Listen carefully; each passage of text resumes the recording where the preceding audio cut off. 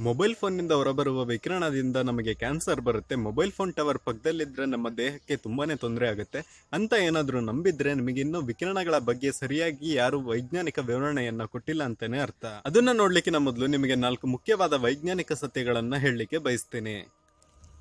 ಮೊದಲನೇದಾಗಿ, ನಾವು ಬಾಳೆಹಣ್ಣನ್ನ ಸೇವಿಸುವಾಗ ಅದರಲ್ಲಿರುವ ಪೊಟ್ಯಾಷಿಯಂನಿಂದ ನಮ್ಮ ದೇಹ ತುಂಬಾನೇ ಕಡಿಮೆ ಪ್ರಮಾಣದಲ್ಲಿ ವಿಕಿರಣಕ್ಕೆ ಒಳಗಾಗುತ್ತೆ.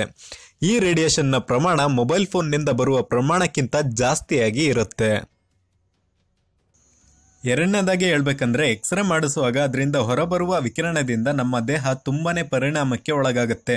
ಈ ವಿಕಿರಣದ ಪ್ರಮಾಣ ನೋಡ್ಬೇಕಂದ್ರೆ ಮೊಬೈಲ್ ಫೋನ್ನಿಂದ ಹೊರಬರುವ ವಿಕಿರಣಕ್ಕಿಂತ 1,00,000 ಪಟ್ಟಷ್ಟು ಹೆಚ್ಚಾಗಿ ಇರುತ್ತೆ.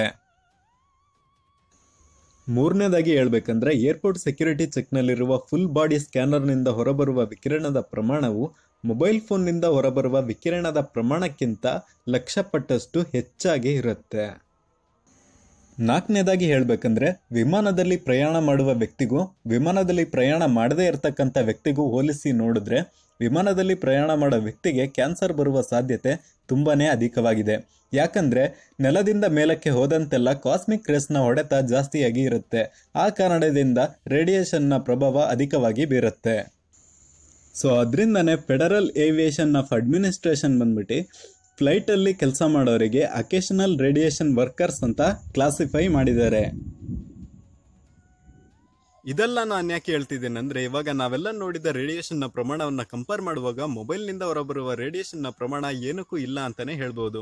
ಸರಿ, ಈಗ ವಿಕಿರಣದ ಬಗ್ಗೆ ವೈಜ್ಞಾನಿಕ ವಿವರಣೆಗಳನ್ನ ನೋಡೋಣ. ಒಂದು ನ್ಯೂಕ್ಲಿಯರ್ ಪವರ್ ಪ್ಲಾಂಟ್ನಲ್ಲಿ ನಡೆದ ಸ್ಫೋಟದಿಂದ ಹೊರಬಂದ ಗಾಮಾ ರೇಡಿಯೇಷನ್ ನಿಮ್ಮ ಮೇಲೆ ಬಿತ್ತು ಅನ್ಕೊಳ್ಳೋಣ. ಈಗ ನಿಮಗೆ ಕ್ಯಾನ್ಸರ್ ಬರುವ ಸಾಧ್ಯತೆ ಅಧಿಕವಾಗಿರುತ್ತದೆ.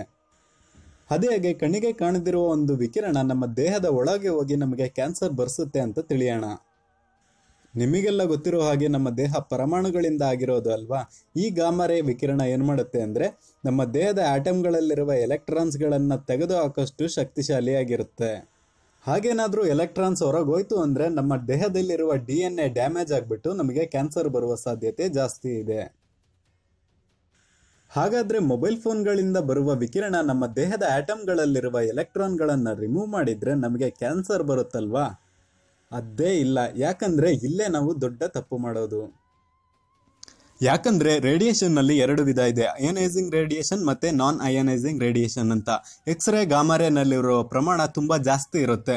ಈ ಕಾರಣದಿಂದಾಗಿ ನಿಮ್ಮ ಬಾಡಿಯಲ್ಲಿರುವ ಎಲೆಕ್ಟ್ರಾನ್ಸ್ಗಳನ್ನು ರಿಮೂವ್ ಮಾಡಲಿಕ್ಕೆ ಆಗ್ತಿರೋದು. ಈ ಕಾರಣದಿಂದ ಎಕ್ಸ್ರೇ ಮತ್ತು ಗಾಮಾ-ರೇಗಳನ್ನು ಅಯೋನೈಸಿಂಗ್ ರೇಡಿಯೇಷನ್ ಅಂತ ಕರಿತೀವಿ.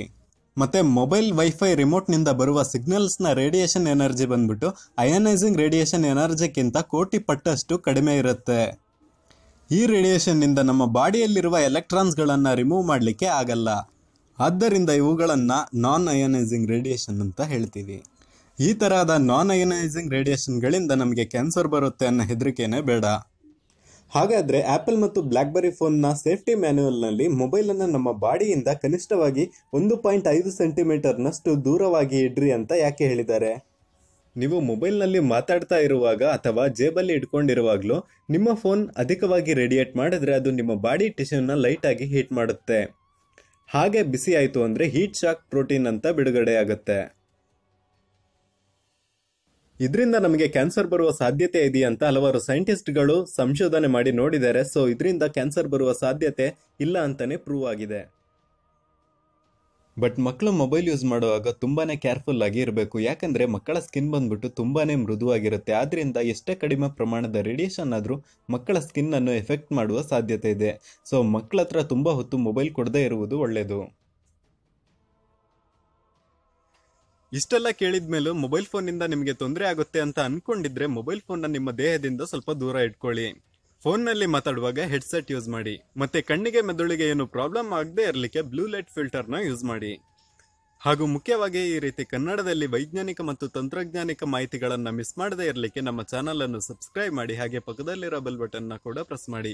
ಈ ವಿಡಿಯೋನ ಎಲ್ಲರಿಗೂ ಶೇರ್ ಮಾಡಿ. ಈ ವಿಡಿಯೋ ನಿಮಗೆ ಇಷ್ಟ ಇದ್ರೆ ಲೈಕ್ ಮಾಡಿ.